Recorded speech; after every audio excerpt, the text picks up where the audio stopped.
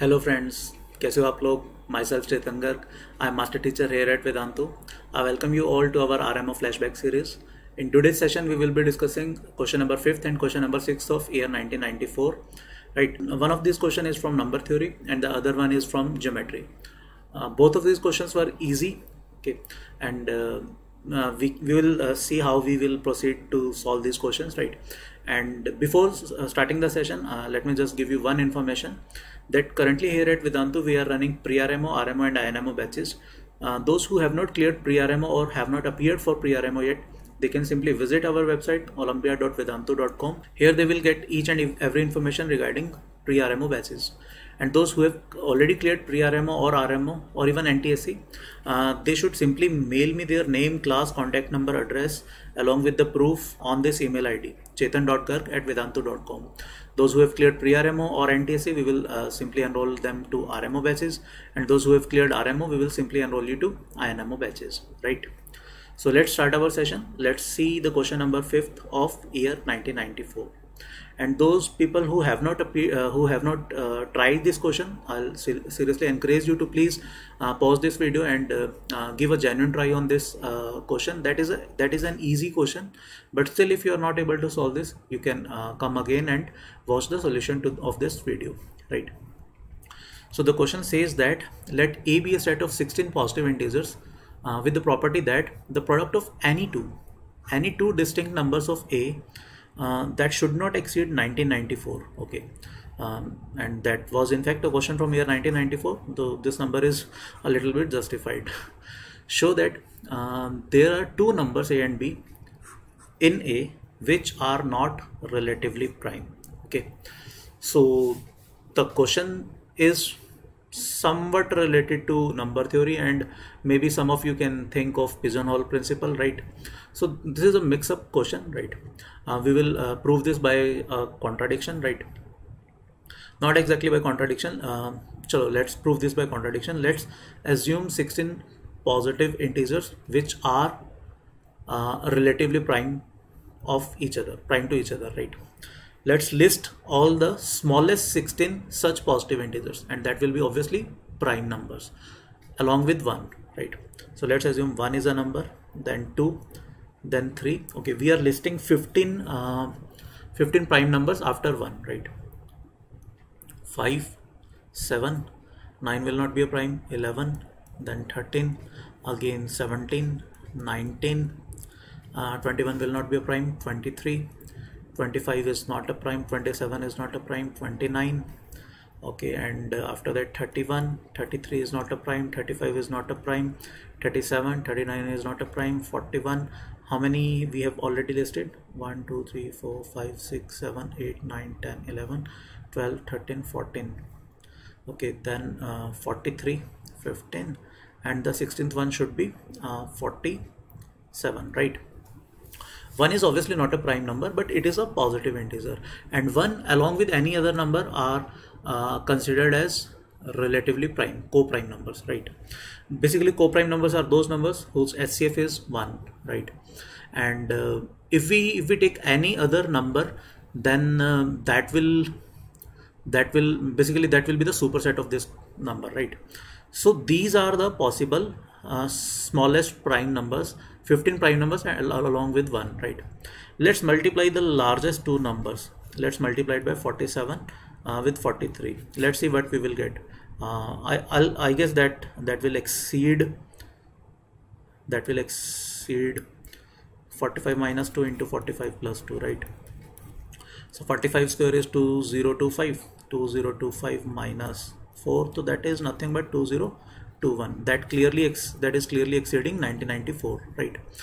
So by this we can definitely say that since it was mentioned in the question that product of any two distinct numbers belonging to this set should not exceed 1994, so this set is not possible.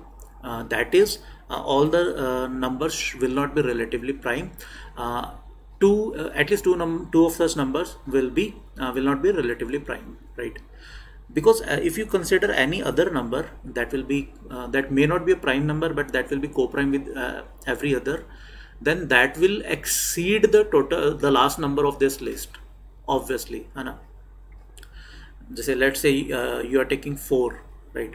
Then you cannot take 2, and hence the product, the last number will be either it will remain same or it will become higher, right? So this is it. Clearly 2021 is greater than 1994, so at least 2 of these numbers should not be relatively prime, hence proved, right? Let's move to the next question. Next question was from geometry. It says that AC and BD are 2 chords of a circle with center O such that they intersect at right angles, okay, inside the circle at the point M. Suppose further that K and L are the midpoints of the chord AB and CD respectively. We need to prove that OKML is a parallelogram, right? All right, let's draw the figure, and let's draw a little construction also, right? Let's assume that this is A, this is C, right? This is B and this is D. Clearly, as you can see, AC and BD are perpendicular as it was mentioned in the question, right? O is the center of the circle. Let's assume this is point O, right? Suppose K and L are the midpoints of AB and CD. Okay, so this point will be K and this point will be how much? Okay, L. Okay, this is L, and they intersect at right angle at the point M. Okay, so these chords has a point of intersection, that is M. So this point is M, right? All right, so what we need to prove? We need to prove that OKML, that will be a parallelogram, and we have made a construction. We have produced LM to intersect with AB,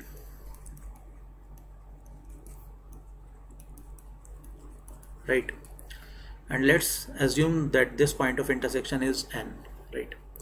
So let's see, if we are able to prove that Ln, or you can say Ln, is parallel to OK, then similarly we can prove that Km will be parallel to OL, and hence it will become a parallelogram, right, by making the same construction, right?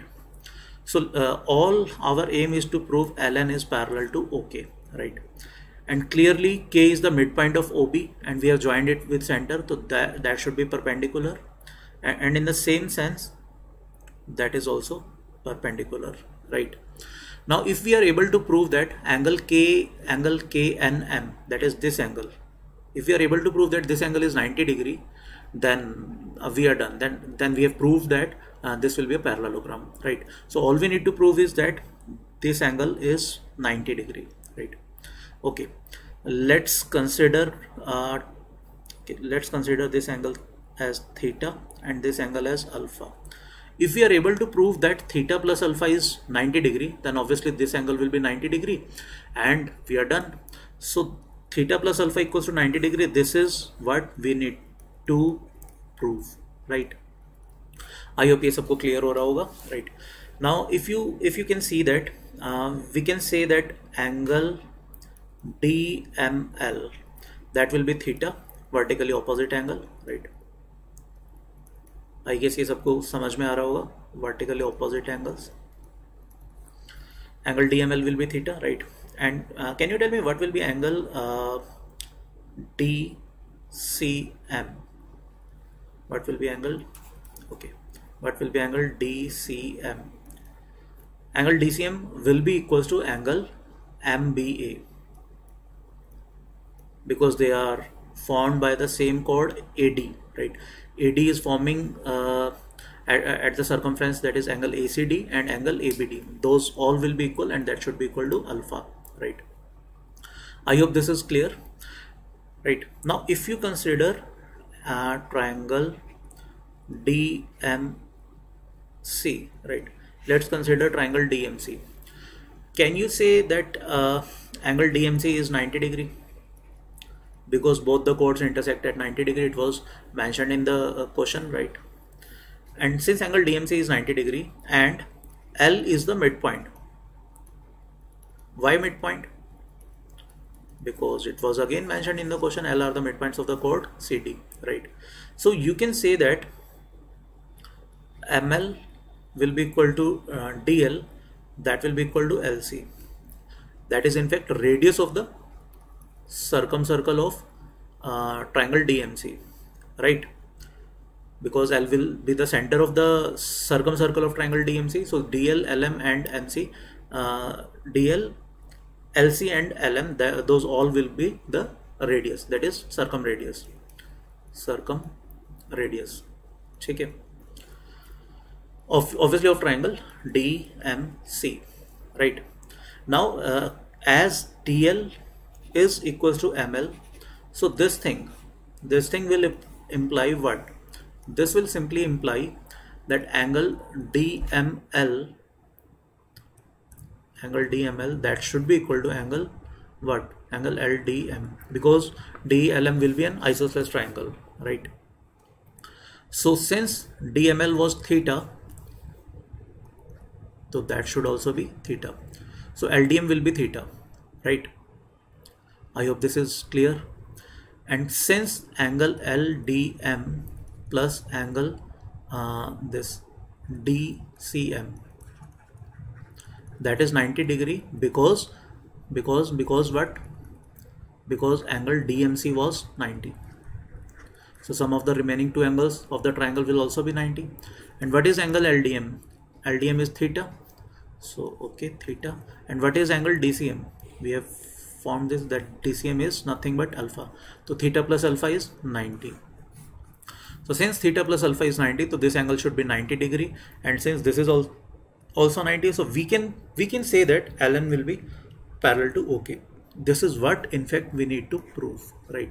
By the same logic, we can also prove that MK will be parallel to OL, and hence OKML is a parallelogram, right? So that was an easy question from geometry, right? So that's it from today's session. Today we have discussed question number 5th and question number 6th of year 1994. In the next lecture, we will be discussing next two questions, that is question number 7th and 8th of year 1994.